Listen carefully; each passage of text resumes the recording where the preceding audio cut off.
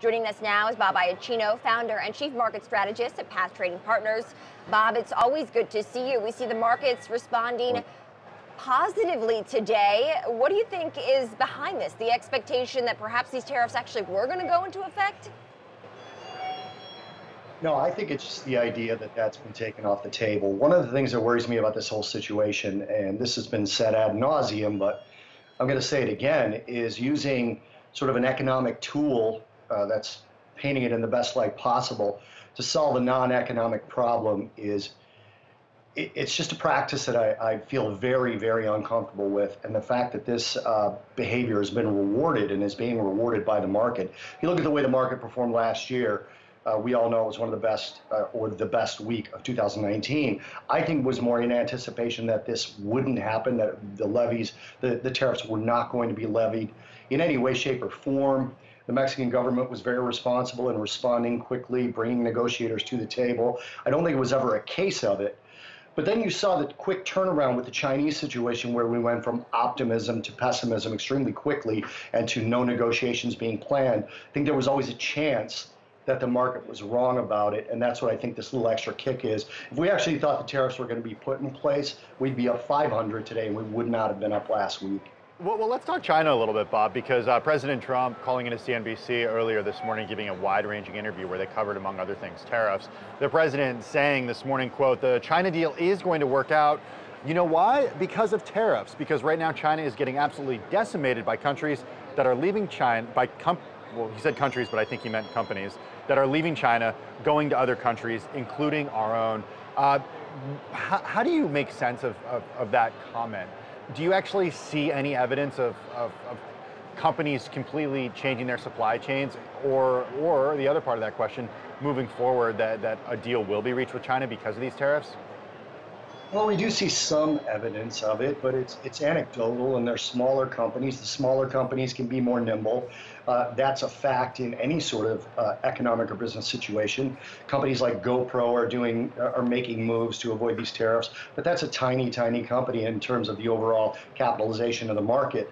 So, you know, again, the problem with this from my perspective, and I'm going to try to say this as non-politically as I possibly can, because I don't look at these things politically at all. I look at that simply from a market structure standpoint. Yeah. This is getting rewarded for bad behavior. And this is what I don't like, the Mexican situation. And to your comment about GoPro, Bob, you're absolutely right. That company moving US-bound camera production from China, but moving it to Mexico, not moving it to the United States. So sure. An important point there. And that's a great point, Tim and Chris. And that point actually plays into why the Mexican tariffs was going to be such a problem and was probably never actually going to be implicated or put in place, simply because that USMCA clears the space for companies to do that, and it's an easier move.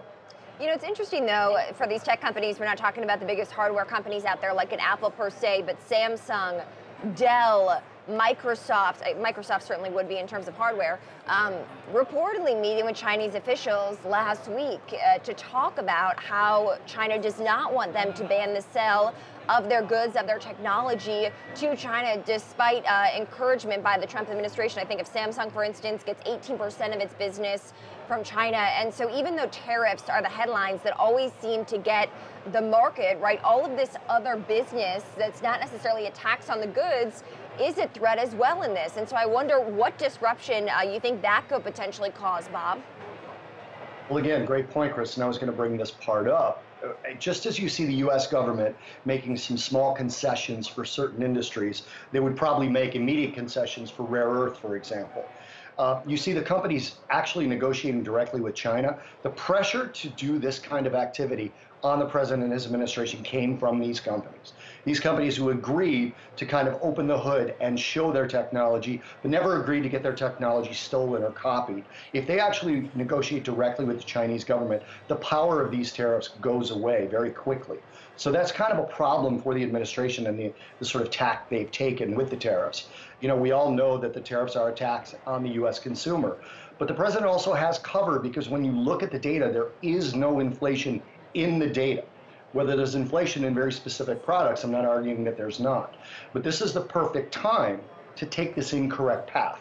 because there is cover in the strong U.S. economy, which is slowing, and there is no wage growth, so there is no inflation. We're in the deflationary structural economy. The two of you can probably list out the last time that you bought something online without a coupon code. The entire economy is working out a structural deflationary tact.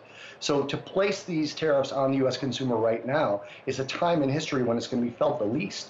So it's a problem for the administration if the companies can actually make deals directly with the Chinese government. Bob, we've had the benefit of 72 hours since the latest jobs figures came out. Take us through how that economic data is making you think differently about the remainder of the year. A huge miss for the May jobs numbers, of course. Yeah, it's not at this point, Tim. And these are the kind of things where you're looking for a trend. And we are seeing the economic data in the U.S. trend weaker as well. We saw some misses on some of the PMIs and the ISMs globally. The U.S. one came out in line after several months of beats. The consumer confidence going forward is starting to look weaker. So this particular jobs number only bothered me in that the three lined up. And by the three, I mean Challenger Gray and Christmas, the ADP payrolls, and the non-farm payrolls. Those don't always line up. And we always refer back to the non-farm payrolls.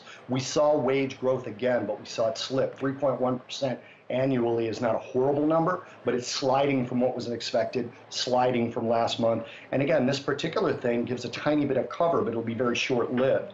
So we look for trends in these things, just like we look at in the commodities. This was not a good number for the economy, but if it's a one-off, then it's not a problem at all.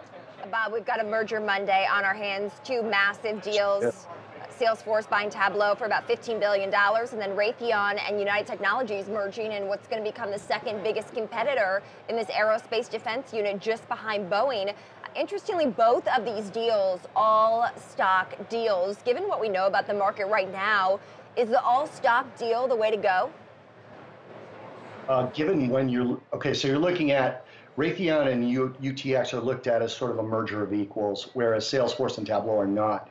But Tableau, again, Salesforce has been making acquisitions in the data space. Their last two acquisitions have been all about data. And they could be preparing themselves to compete with perhaps a scaled down Facebook and Google in areas they don't currently compete in, building another behemoth. This Raytheon UTX deal, to me, is extremely interesting because it forms a company where you have a two-sided balance sheet similar to Boeing, where you're looking at the commercial side, the defense side, possibly propping each other up. You don't always see these mergers and these acquisitions where you see both stocks higher. You look at UTX last week was up almost $8. Raytheon was up almost $11. Those are big moves. The prior week brings a little bit of suspicion as to the talk of the street being able to trade on an insider basis, but that's a whole other conversation.